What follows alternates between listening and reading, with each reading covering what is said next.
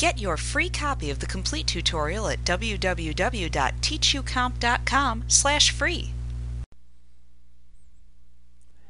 If you are required to collect sales tax from customers, you must also make periodic payments of the sales taxes that you have collected to the appropriate taxing authorities. QuickBooks gives you 3 ways to view the amount of your sales tax liability. You can use either the Sales Tax Liability Report, the Sales Tax Payable Register, or the Pay Sales Tax window in order to view your sales tax liability amounts.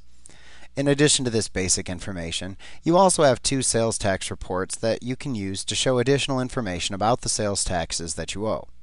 The Sales Tax Liability Report provides complete information about the sales tax or sales taxes that your company owes for a particular period of time.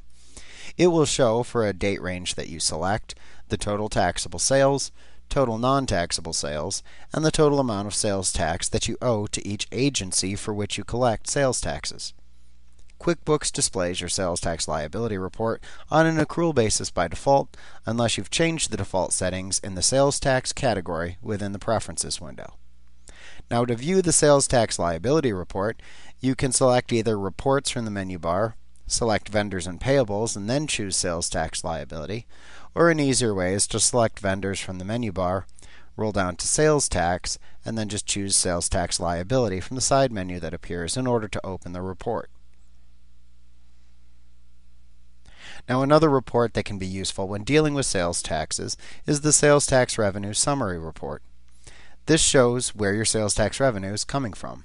It'll show you the sources of all taxable and non-taxable transactions broken down by individual sales tax codes.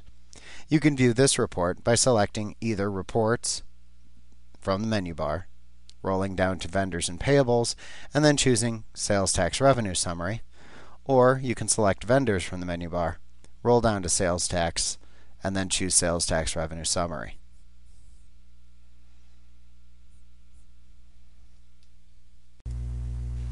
Like what you see? Pick up your free copy of the complete tutorial at www.teachucomp.com/free.